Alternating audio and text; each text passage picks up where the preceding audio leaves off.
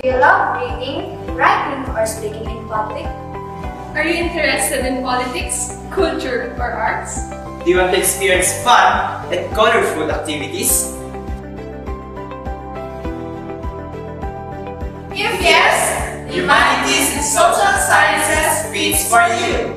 Olivares College Tagaytay is consistently making a difference in the lives of many dreamers, reflecting the core values of the school: honesty, excellence, accountability, responsible inquiry, and teamwork.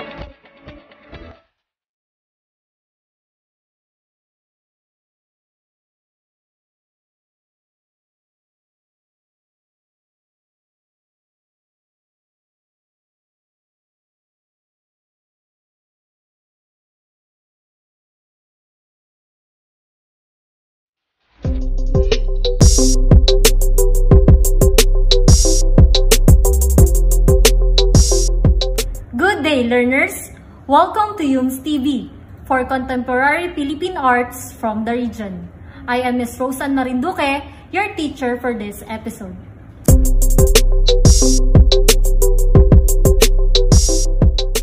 In the last episode, we learned about the definition of the word art. The word art originated from the Latin word ars, which means skill, and with the Greek word tech, which means technology. A standard illustration of art is that it is used to express ideas or feelings through creative processes and imagination. Most essential learning competencies, Week 2. Describe various contemporary art forms. Our objectives are: first, is to identify the various contemporary art forms.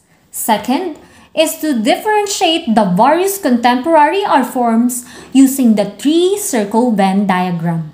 And third, is to present various contemporary art forms using the TikTok application.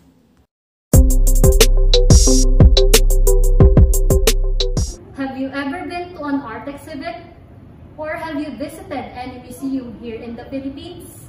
If not yet, let's have a virtual tour about the Art Fair Philippines 2020.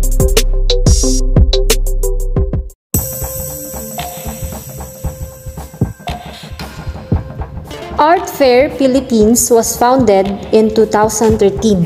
It has grown into a cultural event which attracts at least 30,000 visitors each year. Through the years, it has made contemporary Philippine visual art more accessible and affordable. This year, Art Fair Philippines gathered at least 61 local and foreign galleries. It also opened 3 new sections: the Open Studios, Film, and Incubators. Aside from the exhibits, visitors can participate in different talks and workshops. There are various art forms that we observed in the Art Fair exhibit. We have visual arts, literary arts, and performing arts. Let's learn more about it.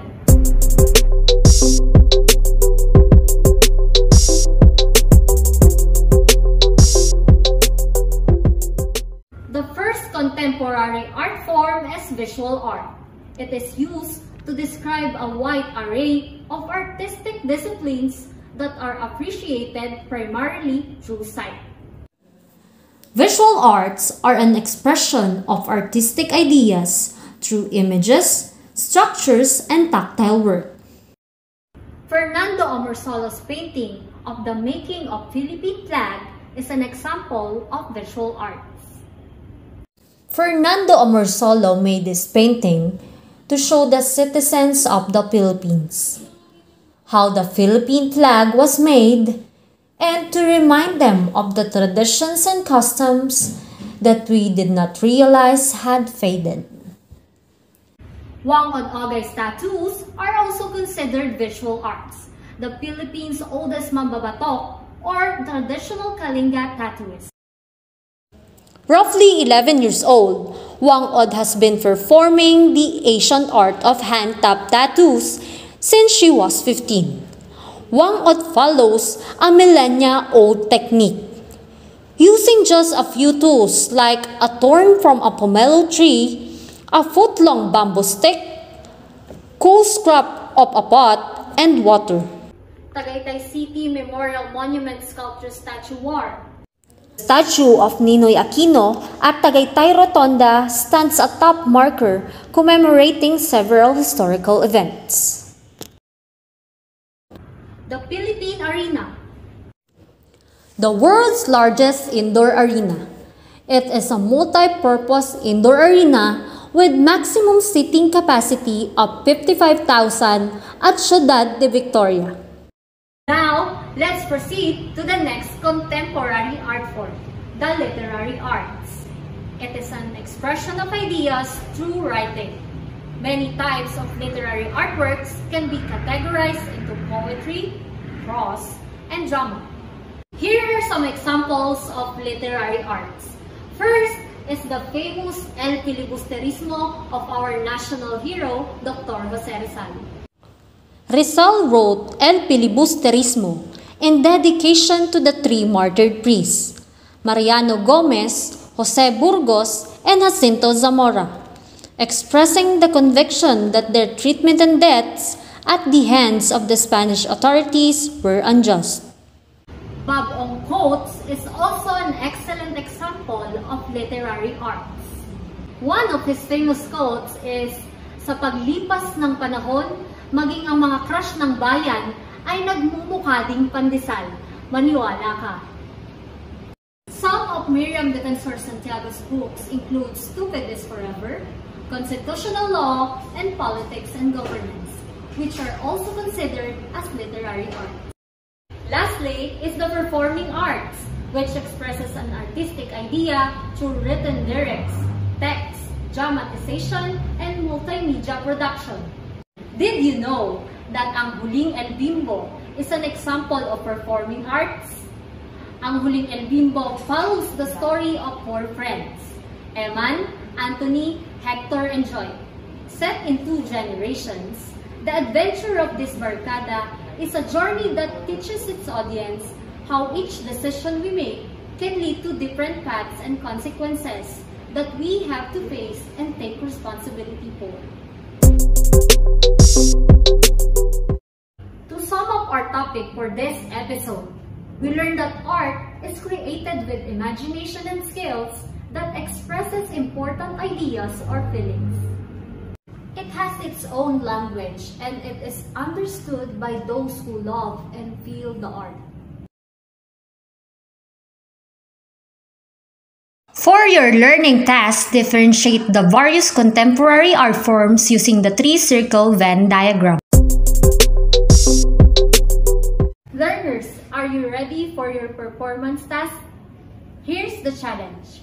You're going to make a 1-minute video using the TikTok application about the form of art you made based on the 3-circle Venn diagram. You will be graded based on the following rubrics.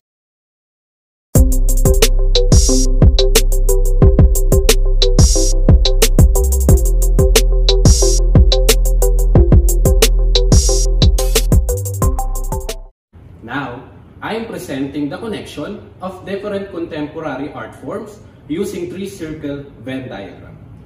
Visual arts are art forms that create works that are primarily visual in nature. Performing arts are arts such as music, dance, and drama which are performed for an audience. Literary arts is an expression of ideas through writing. Visual arts is connected to performing arts by means of important materials that is needed in creating performing arts, such as the design of the stage and artist costume. Script is an example of literary arts, which are needed in all samples of performing arts.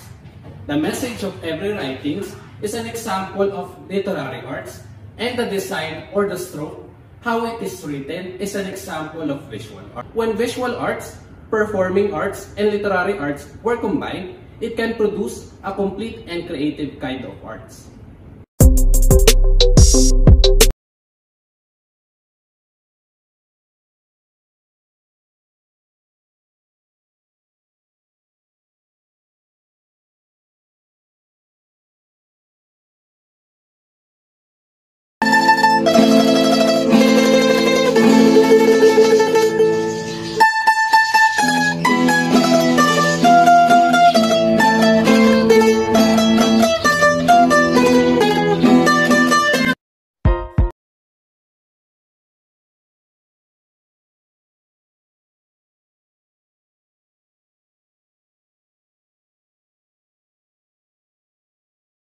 tock tock tock. Tick tock tick tick tock tock tick tock tock tock tock. Good job, students! For our next episode, you are going to learn about the elements of art. Thank you for joining in our episode this week.